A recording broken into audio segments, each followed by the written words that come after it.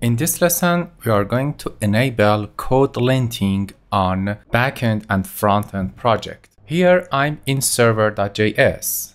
Let's see what happens if I change app to app1. What I'm supposed to get from code editor is red underline for app because app is not defined, and for app1 there should be a warning that let me know that I need to change this to something that is using in this code. This feature is called code linting. It helps developer find errors faster and fix them easier. We are going to use Eslint as a code linter. So let's use that. Open terminal and in the root folder of JSMazona install Eslint as a dev dependency. npm install-d Eslint. After installing Eslint, it's time to go to VS Code extension and search for Eslint. Type Eslint and press enter and click the Eslint. At this page, you need to click install button because I've already installed it. It just show me uninstall. So you need to click on green install button for Eslint and wait a moment to install that.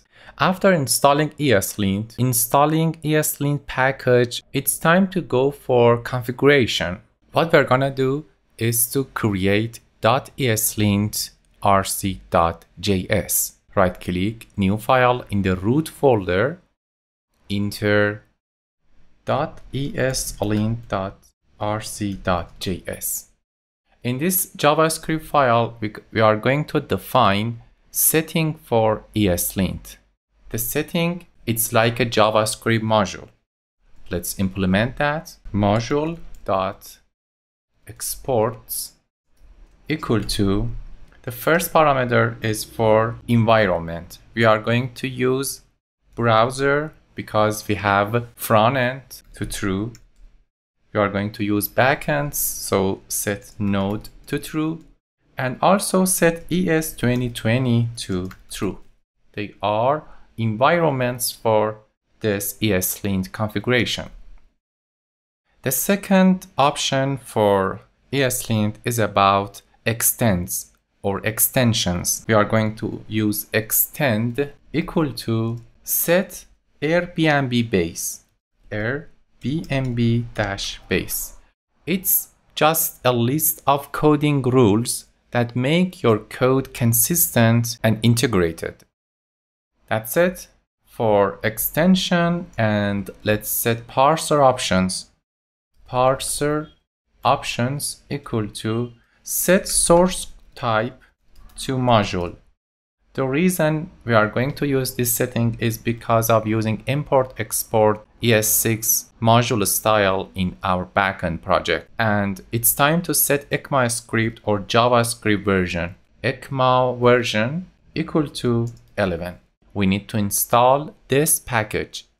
To do that, open terminal and run this command npm install-d eslint-config-airbnb-base and put in a space, install the second important plugin, eslint-plugin-import.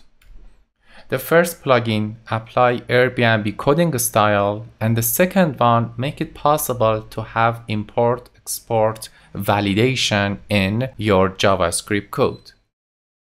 So by installing these two packages, it's time to press Ctrl+Shift+P and type Eslint. This time select disable Eslint and then type again this command and this time select enable Eslint. In the .eslint rc, there is a typo in the file name, rename, get rid of dot here. It should be .eslintrc.js. By pressing enter and opening server.js, this time you can get errors. So The first error is about not using app 1. If I change it to app, this error is gonna gone. The second error is about not having a line space between imports and code. By pressing enter, it's gonna work. The next error, it says unexpected use of file extension. You can get rid of this here. As you see, it just apply a coding style that make your code better to maintain and extend. Also, there are some warnings. If you don't like to have these warnings, it's easy. Just click on it and then click on this lamp icon and then click on disable no console for the entire file. And if you are interested to not have this type of error in other files, what you need to do is to copy this part of Eslint disable, go to .eslintrc.js, and right after parser option, press enter and create rules section. For rules section, create single quotes and paste no dash console and put colon and 0. By having this, all errors about console is gonna be gone. Let's get rid of this. And as you see, there is no warning or error next to this line. So what we did in this session is to enabling code linting in our project, and it just applied to the front end too. If I open a project, a front end folder, let's say home screen, it just apply this to this. Let's press Ctrl S to apply this. If you press Ctrl S, this setting doesn't work. It means that you need to enable code action on save to fix all Eslint. So let's do that.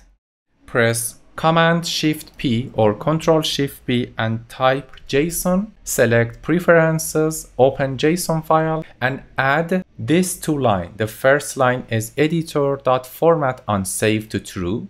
This is the first setting you need to add. And the second one is this, editor.codeactions on save to source.fixall.eslint to true. By adding these two, when you press Ctrl S in your code, all errors is gonna fixed. So if you have files that there are some errors, that file is gonna be red like this, and you need to fix them. So that's it for this lesson. What we did together is to enable code linting using Eslint in our project. And for next session, we are going to install some VS Code extension to better and faster code. Until that lesson, bye-bye.